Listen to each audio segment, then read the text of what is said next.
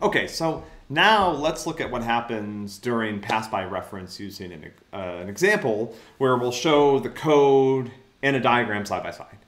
So the diagram is similar to ones that we've looked at in previous lessons where what we're doing is we're showing you both the reference variable me and then the object that it refers to, which in this case is a person, which I've created with the age of 39.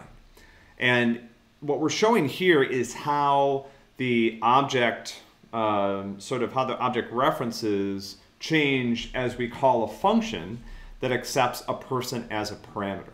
And so what really happens here is when I call birthday, so you see I'm calling birthday, that's the first part of this that's going to be evaluated before Java tries to print anything. So it starts trying to print, it's like, oh, I have to evaluate birthday first. So I call birthday, I'm passing me, parameter.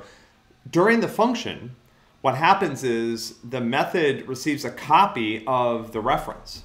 So I copy the reference from me into this variable toSet. And then during the method, you can think that there actually are two references to that object.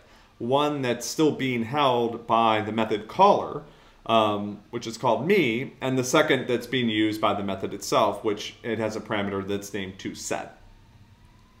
Because the method receives a copy of the reference, it has access to that same object. And so any changes that it makes to the object are visible to the caller.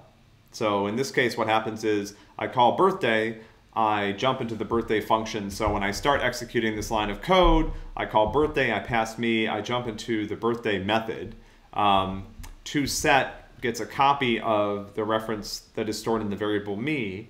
It uses that reference, it follows that reference here using dot notation to access the age, which again I've set up as a public field just to keep this short, and it increments the age. And then it returns toSet.age, and what would happen here is you'd see 40 printed. What would also happen is that if I print me.age, that would also print 40. So after the method completes, now I still have this reference me to the same person object I created on line 11, and I can use that to retrieve the new age, which has been modified by that method. So again, when I pass an object to a method, what happens is the method receives a copy of the object reference that's passed to it that it uses as it runs.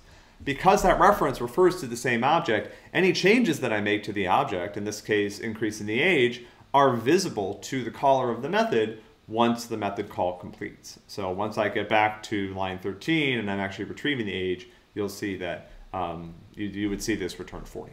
So again, sort of like quick example, let's go back through and kind of walk it through again.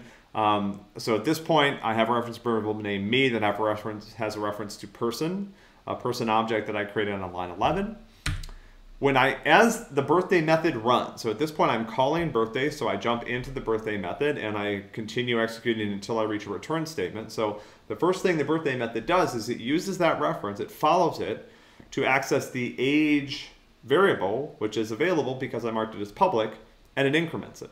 And then it returns that as an age. The return isn't as important here as what happens next, which is once the function stops running, I have one reference left to that person object that I created, and I can use that reference to verify that the age, in fact, has been increased.